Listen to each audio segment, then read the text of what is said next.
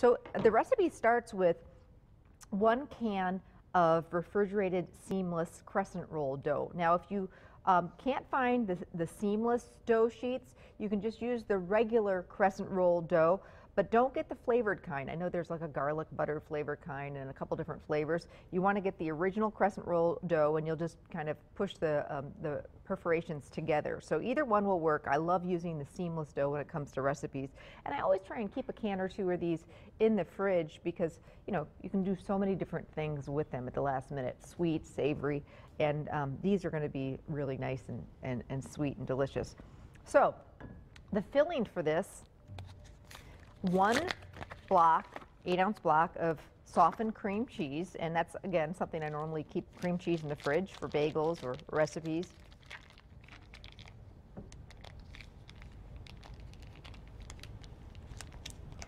My kiddos, especially Ireland, just loves breakfast. She is a breakfast person and gets bored real easily with the same old cereal and bagels. I think we all do, and toast. So she's one that really looks forward to something new and fun.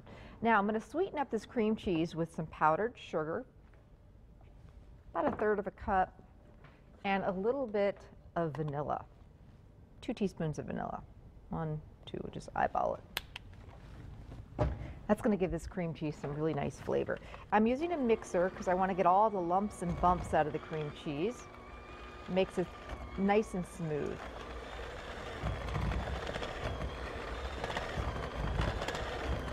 And if you don't take the time to do this,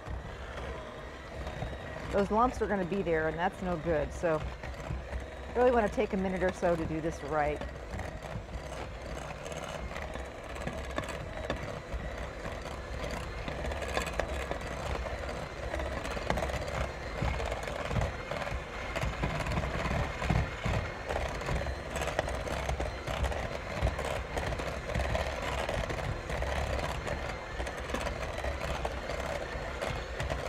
I got this idea from my mom, who loves chocolate. She's like me, she's a chocoholic, and happened to have some chocolate chips in the pantry and a tube of crescent rolls in the refrigerator, and just thought about making the crescent rolls just like you would for dinner, but throwing some chocolate chips in there. And so she's been doing that forever and been telling me about it.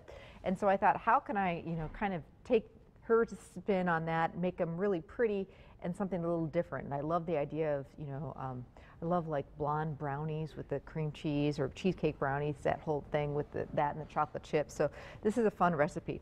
So we've also got just some mini chocolate chips, but if all you have on hand are regular chocolate chips, those are going to work fine, just fine too. So we've got 1 tube of the seamless crescent roll dough.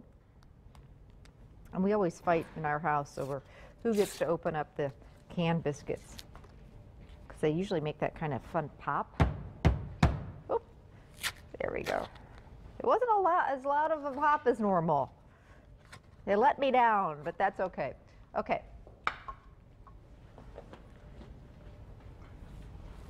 So now you're just going to unroll the rectangle and kind of stretch it out a little bit.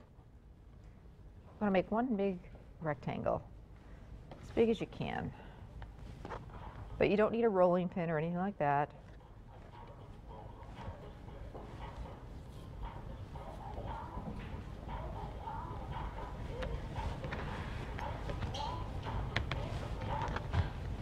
Okay. So stretch out that dough a little bit. And now we're going to take the cream cheese and smear, like, you get a bagel and you go to New York and you have a smear of cream cheese. Smear some of this, or spread this mixture over the crescent roll dough, but you want to leave about a 1/4 inch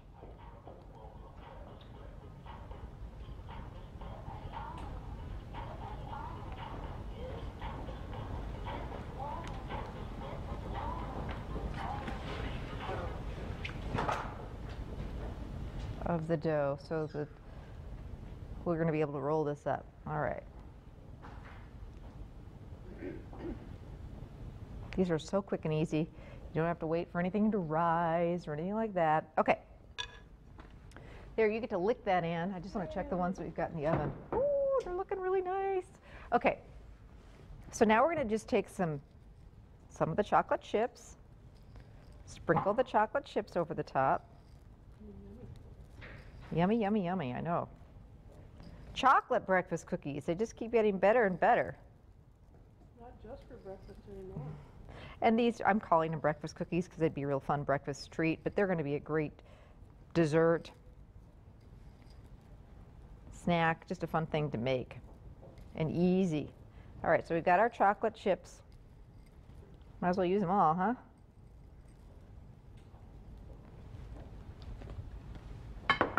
And now we're going to just roll them up.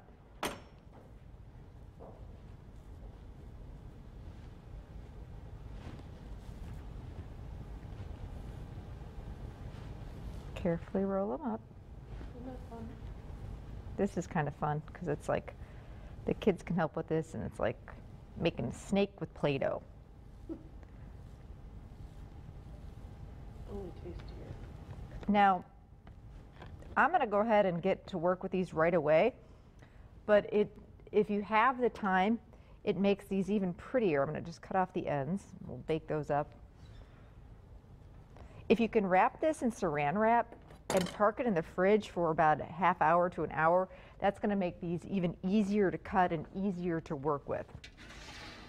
So I've got a nice big cookie sheet jelly roll pan, and this is real important. I want to line the pan with parchment paper. That way these aren't going to stick. They're going to really work out nicely when I bake them.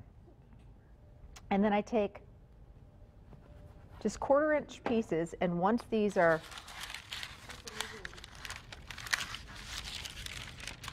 on the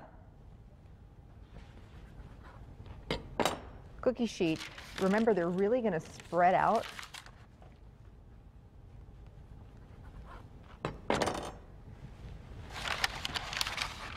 And my producer Abby said, flip it over.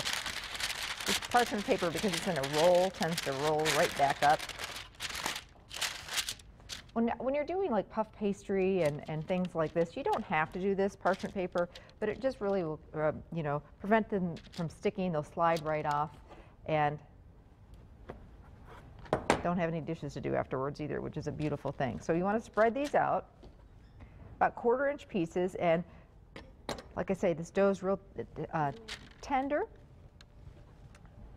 Because we didn't take the time to refrigerate it, it's still easy to work with. These are going to taste fine. They're going to look really good. But if you have that extra half hour or so, wrap them in that saran wrap and get them back in the fridge, and then they'll just be a little bit easier to work with. Definitely don't take the crescent rolls out, the dough out of their fridge until you're just about ready to use it. And these are a real quick bake. The kids are hungry.